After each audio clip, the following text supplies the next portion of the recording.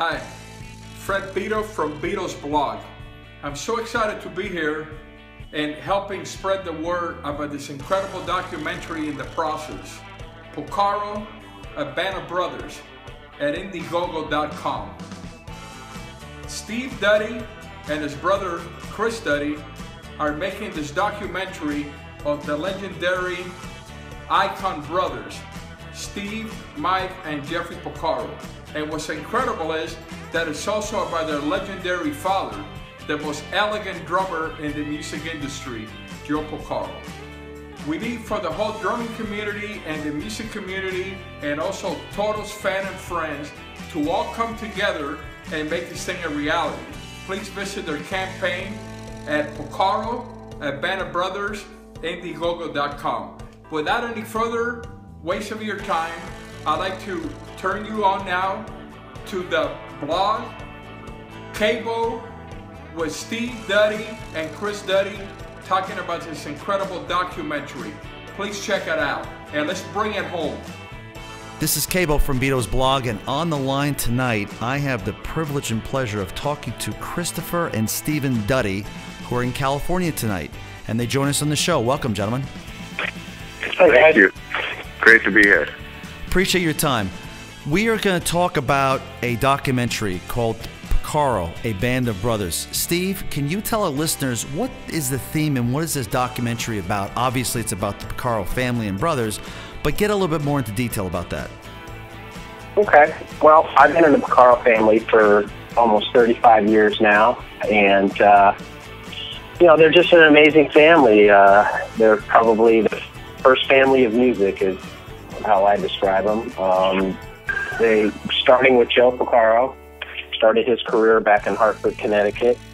Got married, raised 4 kids, and at the age of 36, decided to take the plunge and take the risk of moving out of California to fulfill his dreams of becoming a studio musician here out in the land of studio work in Hollywood.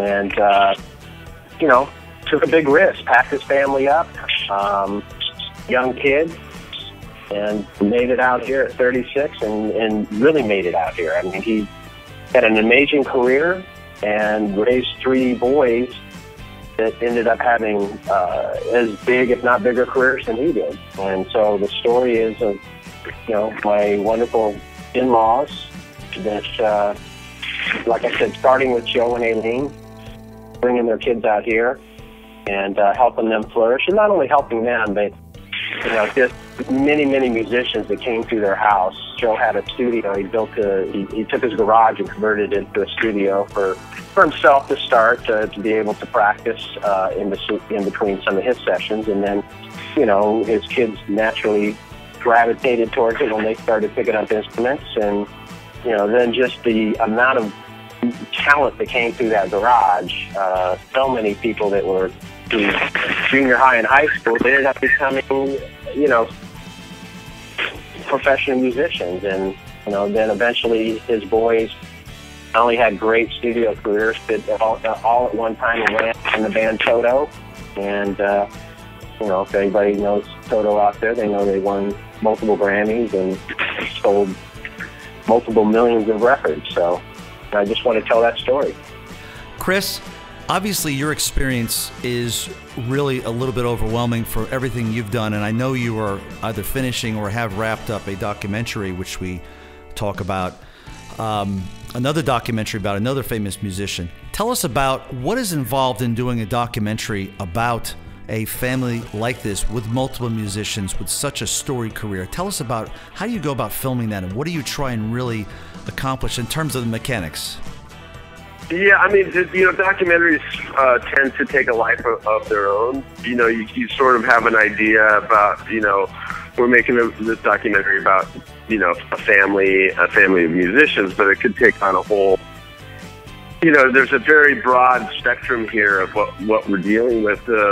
Not only the family aspect, but and you know, 3 brothers being in a famous rock band, but you know, the musicianship that comes with that. So, you know, the approach is to the nuts and bolts of it is just, Steve and I have been talking a lot about what the movie should be about and what we should sort of go after on a, as a whole here.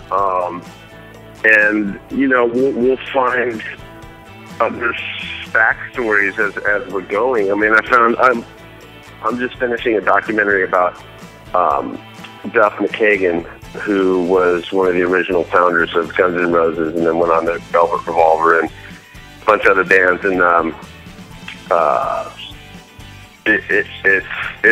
there was a bunch of stuff.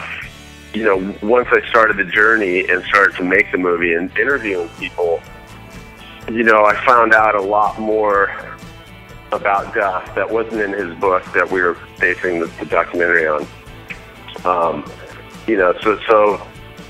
And the movie kind of took a life of its own. At a certain point, a documentary really starts telling you how to make the movie and not you sort of telling the movie how you're going to make it. One of the things that sticks out to me the most was incredible to me is when Don Henley did his first solo album after the Eagles. He sought out Jeff to drum on it, and he's a drummer. That always kind of, that was always pretty incredible to me. That someone like Don Henley would search out Jeff to drum on his first record. Steve, let's go back to you for a second. You're working here not only as an executive producer, but you're also, as we would say, a witness. You lived through a lot of this. Isn't that true? Yes, I did. Yeah, I mean, it's been an amazing journey for me too. So I was bouncing around from college to college, trying to be a college quarterback, playing football, and had my own dreams of being, making it in the pros. And so I was bouncing around, and I got a scholarship to BYU. I didn't really fit there, so I came back home and went to a junior college locally to kind of keep my eligibility and continue to play. And Jolene, Jolene Lean's daughter and Steve, Mike, and Jeff's sister, happened to take one class in college. Her whole college career was one class, and I happened to be in that class. So we met there, and fate just took me on this ride. I mean, I came into the family quickly.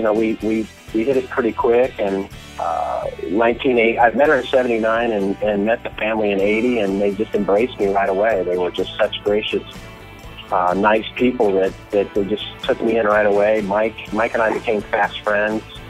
Jeff was busy a lot, but every time I was around him, and first thing, come into his house, ask me whatever I wanted to have, and sit down and talk to me, and and that's when in heyday, I mean, they were doing sessions. Jeff was doing sessions probably every day at that time, not only locally, but flying off to do 2 weeks with Elton John, or flying off for 2 weeks to do David Gilmour's record. Just busy as ever, and so I got to have first eyewitness. I was always allowed.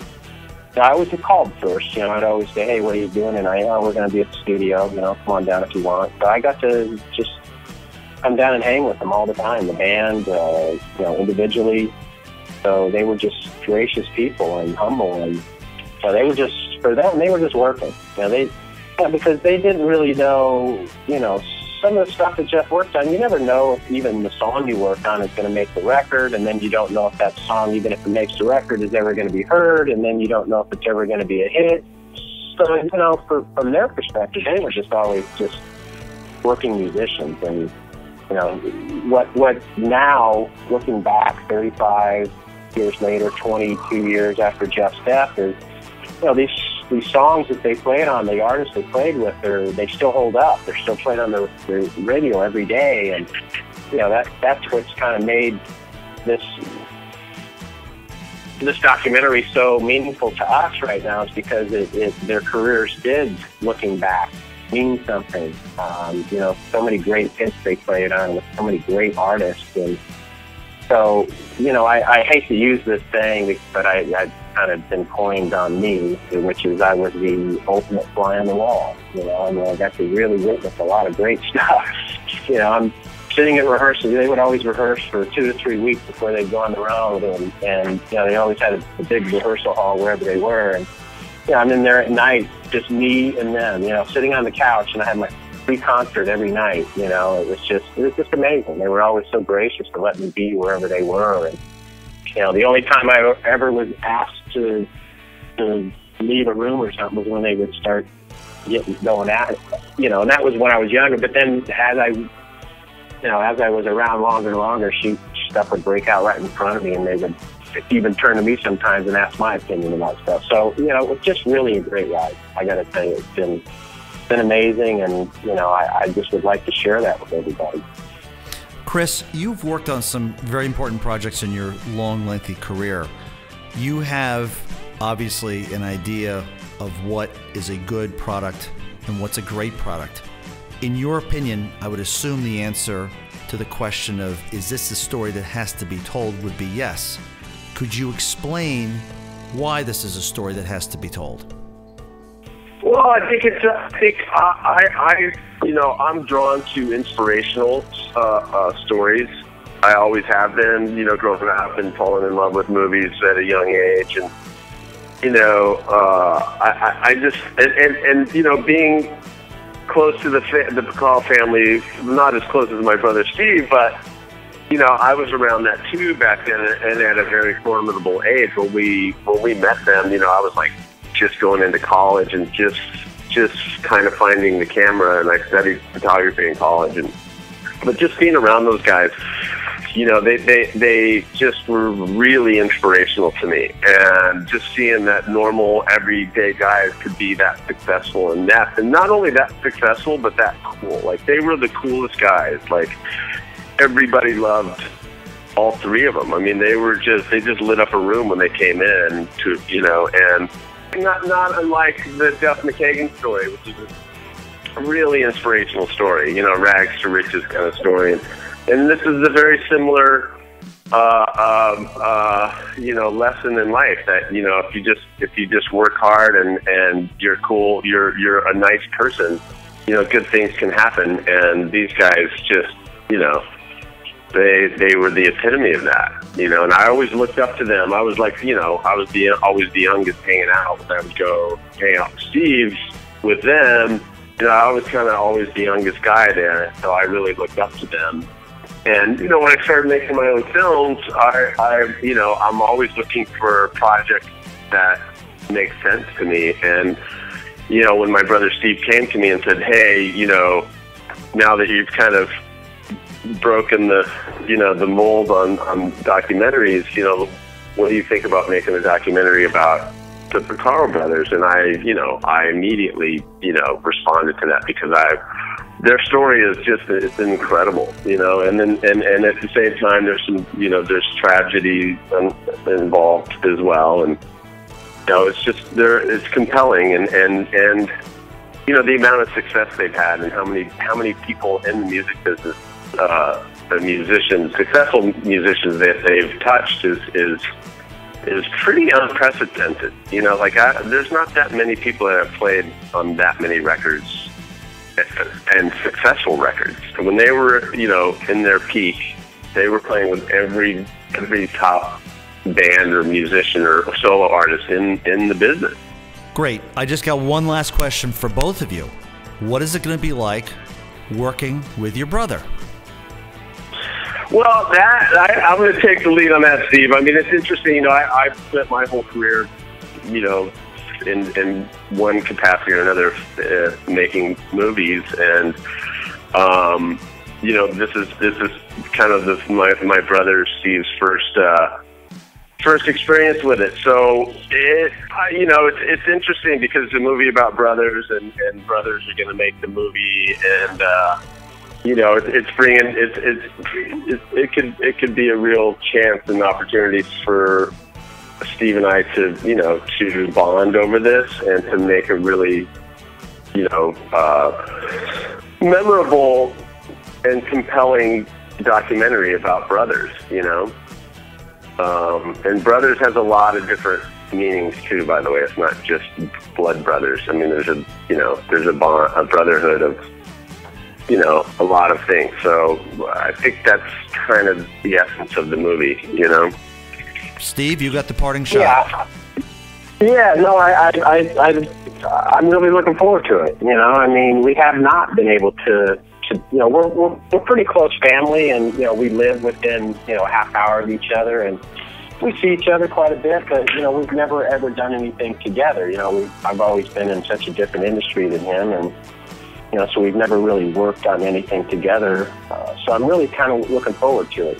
He's already taught me a lot of what needs to be done and how to go about it, and he's introduced me to some really good people so far in that business, and so I'm really looking forward to it. And